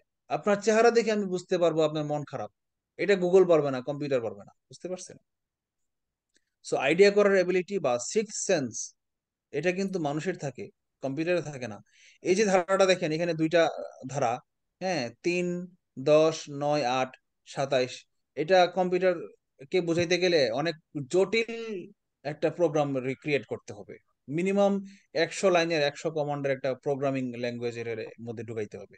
কিন্তু আপনি মানুষ দেখেন, আপনার বুঝতে কিন্তু কোনো ব্যাপারই না। দেখেন 3 10 9, আপনি চোখ দেখলে একবার বুঝেন যে কিরে 3 এর 3 গুণ 9, 9 এর 3 গুণ 27, 27-এর 3 গুণ 81, 3 গুণ 83, পরেরটা তো চাই না, এদের এটা বাদ, এগুলো আমি আর দেখবোই না। তার মানে দেখেন কম্পিউটারের চেয়ে কিন্তু কোন ফর মানে ইন সাম কেসেস কম্পিউটারের চেয়ে মানুষের ব্রেন বেশি পাওয়ারফুল। আপনারা কি আমার সঙ্গে এগ্রি করেন নাকি করেন না? জি লাল স্যার। ধারা বাদ, আমরা নীল জি ধারা স্যার নিয়ে জি কাজ স্যার করি।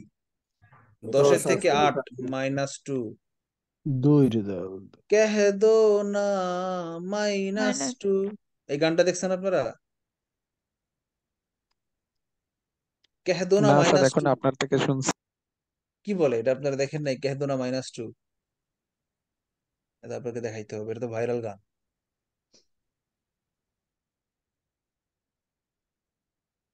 আমরা স্যার হিরো আলম লইয়া পাগল স্যার, এগুলা দেখার টাইম নেই। ইন্ডিয়ার একজন টিচার আছে, হ্যাঁ হ্যাঁ।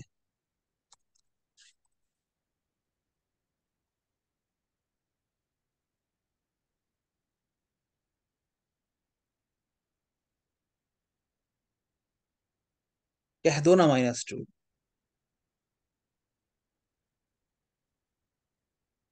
এই দেখেন,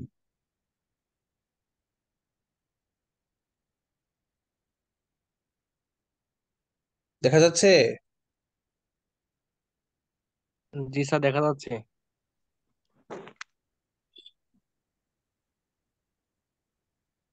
শোনা যাইতেছে না। শোনা যায় না? স্যার জি সাউন্ড না। উনি কি আসে না। বলতেছেন শোনা যায় না স্যার।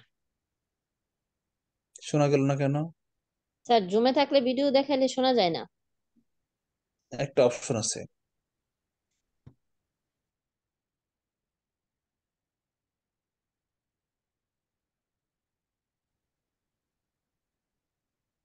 স্যার আমরা দেখে নি মনে হয়, আপনি তো ইয়া দিয়ে দিয়েছেন টাইটেল। আচ্ছা, আপনারা গুগলে গিয়ে, ইউটিউবে গিয়ে কহ দো না -2 লিখে সার্চ দিবেন, এটা অদ্ভুত কিছু দেখতে পারবেন। একজন টিচারের কি অদ্ভুত শেখানোর স্টাইল, এখান থেকে অনেক কিছু শেখার আছে। আপুর ধৈর্যের বাঁধ ভেঙে গেছে স্যার। হ্যাঁ, বলতেছে কি? আপুর ধৈর্যের বাঁধ ভেঙে গেছে। উনি বলতেছে নিজেই দেখে নিবি। আচ্ছা, না, টাইম ওয়েস্ট হয়ে যাচ্ছে তো, অনেক রাত হয়ে যাচ্ছে। আপুদেরকে অনেক স্যাক্রিফাইস করে, হ্যাঁ, বাচ্চাকে ঘুম না পাড়ায় ক্লাস করতে হয়, ব্যাপারটা মাথায় রাখতে হবে। বিশেষ শুধু শিক্ষা ক্ষেত্রে না, জব ক্ষেত্রেও ফিমেল স্টাফদেরকে অনেক কিছু স্যাক্রিফাইস করতে হয়, এবং ওদেরকে অনেক ছাড়ও দিতে হয়। এই জন্য ফিমেল স্টাফদেরকে ছাড় দিলেই যে কোনো একজন অফিসারের পার্সোনালিটি খারাপ, এটা ভাবা ঠিক না। আমি আগে এরকম ভাবতাম, যেসব অফিসাররা, বসেরা মহিলা স্টাফদেরকে একটু বাড়তি সুযোগ দেয়, তাদেরকে ভাবতাম চরিত্র খারাপ, নিশ্চয়ই কোনো ধান্দা আছে, এই জন্য মহিলাদেরকে সুযোগ দেয়। পরে এখন আমি দেখলাম, নিজে যখন ওই চেয়ারে বসলাম, তখন দেখলাম যে না, অনেক কেসে মহিলাদেরকে সুযোগ দিতে হয়, কিছু করার থাকে না। কিছুটা প্র্যাকটিক্যাল, কিছুটা ইমোশনাল, কিন্তু কিছু করার থাকে না, সিচুয়েশন এমন হয়ে যায় আর কি। যখন বস হবেন তখন বুঝবেন। 4 - 2, টু। 2, তাহলে 2 আনসার। জি স্যার।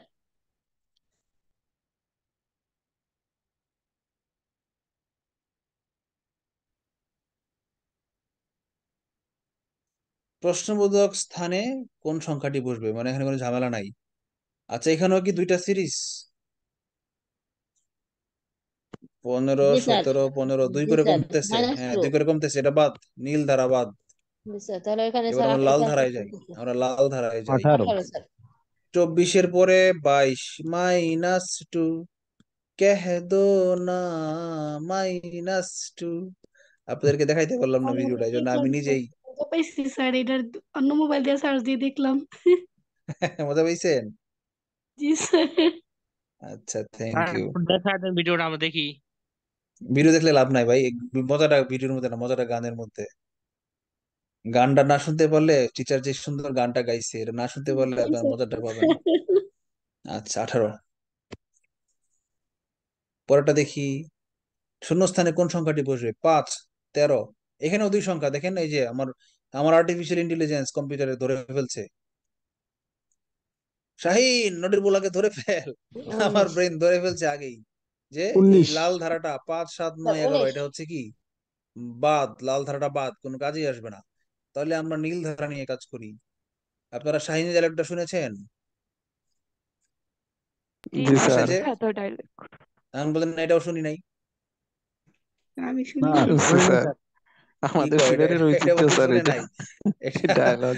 ইউটিউবে ক্লাসের পর এটাও সার্চ দিবেন, দুইটা লিখে, জিনিস লিখে সার্চ দিবেন, কেহেদুর না -2 লিখে সার্চ দিবেন, আর শাহিন ধরে ফেল এটুকু লিখে সার্চ দিবেন, বাকিটা মুখে আনলাম না। 13 ফেসবুকে + 2, 15, 15 + 2, 17, 17 + 2, 19। 19। ফেসবুকে এই ভিডিও আসার পর থেকে সবই থাকে দেওয়া এরকম হয়। প্রশ্ন আসবে নাকি স্যার আর ব্যতিক্রম গুলো আসবে? এগুলো আসবে, এর চেয়ে কঠিন গুলো নাই। আমি যেগুলো শুরুতে দেখাইছি এগুলো ইচ্ছা করে কঠিন গুলা দেখাইছি, পরীক্ষায় আসলেও যেন আপনারা পারেন। আমি যেগুলো শুরুতে দেখিয়েছিলাম এগুলো আসে হলো জিএমএটি, জিআরই, টোফেল, এইসব পরীক্ষায় আসে। বুঝতে পারছেন? একটু কঠিন গুলা যেগুলা, এগুলা এই যে এন কিউব, বিজোড় সংখ্যার ঘন, মৌলিক সংখ্যার ঘন, এগুলো আসে হলো জিআরই, জিএমএটি এগুলাতে। বাট আপনাদের বিসিএস পরীক্ষা এত কঠিন গুলা কমই আসে, একটা দুইটা আমরা পাইছি এখান থেকে, এই যে বিজোড় সংখ্যার বর্গ পেয়েছি, আরেকটা জানি কি পেলাম, ন্যাচারাল নাম্বারের স্কোয়ার পেয়েছি আমরা, দুইটা তিনটা পেয়েছি আমরা। সো আমরা বুঝতে পারলাম এটাই, যে অ্যাকচুয়ালি এটা কঠিন না। কিটা? মেন্টাল এবিলিটিটা আসলে কঠিন না, তাই না? ম্যাথের চেয়ে অনেক অনেক সহজ মেন্টাল এবিলিটি। জি স্যার। আচ্ছা, আরেকটা প্রশ্ন আমি করি, আপনারা কি কেউ এই শীটটা প্রিন্ট দিবেন? বুঝি নাই স্যার। এই যে আমি যে লিখলাম আজকে, এটা কি জি কেউ প্রিন্ট দেন? আমি যেগুলো লিখি এগুলো কি কেউ প্রিন্ট দেন? না এটা কি স্যার, কেউ এটা তো না না স্যার, স্যার। আপনি তো এটা স্যার তো প্রিন্ট শীটে দেওয়ার কোনো অনেক প্রয়োজন নাই, কারণ থাকবে। আমি তো আপনাদেরকে যাদেরকে প্রিন্টেড শিট দিয়েছি তাদেরকে তো দিয়েছি। শিটে দেওয়া আছে সবগুলোর উত্তর। আর যাদেরকে প্রিন্টেড শিট দেই নাই তারাও যদি প্রিন্ট দিতে চান, এটা কেন প্রিন্ট দিবেন? আমি যে আপনাদেরকে সুন্দরভাবে লিখে প্ল্যান করে, পিডিএফ। আমি তো এখন ক্লাস নিয়েছি এটা প্ল্যান ছাড়া, বাট আমি যখন আপনাদের পিডিএফ শিটটা তৈরি করেছি, সফট কপিটা, সেটা তো একটু প্ল্যান করে একটু সুন্দরভাবে লিখে লিখে দিয়েছি। প্রিন্ট দিলে আপনারা এটা প্রিন্ট না দিয়ে ওইটা প্রিন্ট দিবেন, তাহলে হিজিবিজি থাকবে না, একটু দেখতে সুন্দর দেখা যাবে। বুঝতে পারছেন? এবং এই যে দেখেন এটা 9 পৃষ্ঠার একটা শিট হয়ে গেছে, অথচ আপনাদের যে ওই শিটটা এটা আছে মনে হয় 3-4 পৃষ্ঠা, মানে এই যে স্পেস গুলো আছে না, এই স্পেস গুলা নাই আর কি, ওয়েস্টেজ নাই, পেজের ওয়েস্টেজ নাই। তো এই তাহলে আমি আর এটা কাটলাম না, কেমন কেমন, আমি এটা কেটে কেটে টাইম নষ্ট করলাম না, আপনাদেরকে এটাই দিয়ে দিলাম নাকি? ঠিক আছে, দিয়ে দেন, সমস্যা স্যার নেই। সমস্যা না স্যার, এগুলো তো স্যার ইন্ডিভিজুয়াল লেকচার শিটেই থাকে। ইন্টেলেকচুয়াল থাকবে সেটাই। তার একটা বিষয় জানতে চাইছিলাম। বলেন। মানে স্যার এই যে মানে বিসিএস এর যে লিখিত পরীক্ষায় হ্যাঁ, মানে ওইখানে মানে টোটাল মানে কয়টা সাবজেক্টের উপরে পরীক্ষা হইবে টোটাল? মানে 9টা, মানে ওই সরি মানে 6টা। পছন্দ মানে আমার যে চয়েস দেওয়া থাকে ওই চয়েসের উপরে মানে কি পরীক্ষা না ওই না না সাবজেক্ট ওয়াইজ? না না না তাই না। স্যার? আপনি টেকনিক্যাল ক্যাডারটা শুধুমাত্র নিজের সাবজেক্টের একটা, ধরেন আপনি যদি হুম। শিক্ষা ক্যাডার সার্চ পরীক্ষা দেন, তাহলে জি। শিক্ষা ক্যাডারের জন্য আপনার একটা সাবজেক্ট বাড়তি পরীক্ষা দিতে হবে, আর 7টা বাকিগুলো দিতে সব হবে। এক? আর তা আর ওই বাকিগুলো? ওই 7 নাম্বারটা ছাড়া আপনার হুম টেকনিক্যাল নিজের সাবজেক্টের একটা ছাড়া বাকি হুম। সবগুলা সবার জন্য এক। আর স্যার জানা আমার একটা জানার বিষয় আছে যে স্যার ওই মানে কোন সাবজেক্টে মানে ওই কি সবগুলো সাবজেক্টের মার্ক একসাথে যোগ করে মানে বা কোনটা হ্যাঁ, যদি ধরেন একটা সাবজেক্টে ফেল করলে কেউ? কোন একটাই যদি ফেল করলে ফেল না, বাট কোন একটা যদি 30%-এর চেয়ে কম নাম্বার পান তাহলে সেই নাম্বারটা আর যোগ হয় না ও। অন্যগুলোর সাথে। ধরেন ইংলিশে আপনি 200-র মধ্যে পেয়েছেন 60 হলো 30%, আপনি হুম 55 পেয়েছেন, তখন হুম ওই 55 আপনার রিটেনের মোট নাম্বারের সঙ্গে যোগ হবে না। হুম। আসলে ওই 55 যদি যোগ না হয় আপনি রিটেন ফেল করবেন না, কিন্তু ওই ইংলিশের 55 ছাড়াই যদি বাকি সবগুলা সাবজেক্টে আপনি 50% নাম্বার পেয়ে যান, 900-র মধ্যে 450 পেলে পাস, ইংলিশের হুম। 200 নাম্বার আপনার মাইনাস হয়ে গেল, 55 মাইনাস হয়ে গেল, বাকি 700-র মধ্যে যদি আপনি 450 পেয়ে যান তাহলে আবার রিটেন পাস করে ফেলবেন। বুঝতে জি পারছেন? স্যার বুঝছি। জি কিন্তু স্যার। রিটেন পাস করলে যে আপনি ক্যাডার পাবেন তা কিন্তু না, নন ক্যাডার চলে আসবে। যে কোনো একটা সাবজেক্টে মাইনাস হয়ে গেলে সেটা আর অন্য সাবজেক্ট দিয়ে কভার করা খুব টাফ হয়ে যায়। এবং এই সুযোগটা রাখছে শুধুমাত্র ম্যাথের জন্য, অনেকে ম্যাথের মধ্যে 50, তো ম্যাথের 50% হচ্ছে 25, অনেকে ম্যাথে 25 পায় না, সরি 50% না, 30%, 50-এর 30% হচ্ছে 15, জি স্যার। অনেকে 15 পায় না, 12 পাইলো মনে করেন ম্যাথে, তাহলে ওই 12 নম্বর যোগ হবে না। কিন্তু ম্যাথের 50 ছাড়া বাকি 850-এর মধ্যে যদি আপনি ধরেন 600 পেয়ে যান, আপনি ক্যাডারও পেয়ে যাবেন। বুঝতে পারছেন? তবে স্যার মানে নিজের চয়েস মতো বা ভালো করে পাইতে হলে মানে লিখিত মার্ক বেশি ভালো উঠাইতে ভালো পারলে তাইলে। করতে ক্যাডার পাইতে গেলে আমার ফেলের চিন্তা করার মানেই নেই, করাই যাবে না। জি স্যার জি স্যার। চিন্তা করতে অনেকে হবে আছে স্যার আবার সবগুলোতেই আমি বাইবে, 50% বেশি পাবো। স্যার অনেকে আছে বাইবে জড়তার জন্য অনেক কনফিউশনে পড়ে অনেক অ্যান্সার দিতে পারে না, কিন্তু লিখিত যদি স্ট্রং থাকে তখন মানে ক্যাডার হওয়া অতটা হ্যাঁ হ্যাঁ, পয়েন্ট ভাইবার না। নাম্বার কম পেলেও কাজ হয়ে যায়। জি স্যার, সেটাই। স্যার নন ক্যাডার কি প্রি রেজাল্ট ভাইবা রেজাল্টের পরে চয়েস দিতে হয়? হ্যাঁ, এটা কিন্তু আগের স্যার বিসিএস এ তেতাল্লিশ নন ক্যাডার শুরু থেকেই চয়েস দেওয়ার অপশন ছিল। এই এই বিসিএস এ এই নন বিএসসি নাকি স্যার, একটা সংবাদ দেখলাম আজকে, মানে কালকে দেখছিলাম মনে হয়, যে ওই আপনার মানে এবছর নন ক্যাডার আলাদাভাবে নাকি পরীক্ষা নেওয়ার চিন্তা ভাবনা করতেছে পিএসসি। মানে এই ক্যাডারের সাথে মানে নেবে না, নন ক্যাডার আলাদাভাবে পরীক্ষা নেওয়ার করতেছে। ও, কিন্তু স্যার 43-এ নন ক্যাডার ক্যাডার একসাথে রেজাল্ট দিল কিভাবে তাহলে? এটার কারণ হচ্ছে 43 আগের বার যখন অ্যাপ্লাই করেছিল তখন রেজাল্টের সময় তারা বলে দিছিল কাকে কে কোন কোটার দিবে। স্যার এই অথবা কিন্তু বছর এই আমাদের জন্য দেয় না, নন ক্যাডার চয়েসও দেয় না স্যার, এই জন্য এই বছর মনে হয় নন ক্যাডার আলাদাই নেবে পিএসসি। 45-এর যখন অ্যাপ্লিকেশন করা যাচ্ছিল তখন ওই অনলাইনে ফর্ম ফিল আপ করার সময় অ্যাপ্লিকেশন করার সময় অপশন ছিল আপনি কোন চয়েসটা প্রথমে দিতে চান, কোনটা পরে দিতে চান। আমাদের 46-এ তো স্যার নন ক্যাডার দেয় নাই। 46-এ না, এটা দেয় না আর কি। আলাদা নেবে স্যার, আলাদা। আমি কালকে একটা দেখছিলাম স্যার। তাতে আপনার কি, তাতে কি আপনার জব, নন ক্যাডার জবটা পাওয়ার সুযোগ সম্ভাবনা বেড়ে গেছে না কমে গেছে? কোনো পরিবর্তন হয়েছে? হয়নি তো। না না স্যার, অ্যাপ্লিকেশন না আগে স্যার, না, করবেন পরে করবেন, পার্থক্য কি? পড়ার জায়গায় পড়েন, নাম্বার তা পাইলে তো অবশ্যই। পরে চয়েসের জন্য আপনার ক্যাডার নন ক্যাডার চাকরি পাওয়া আটকাবে না।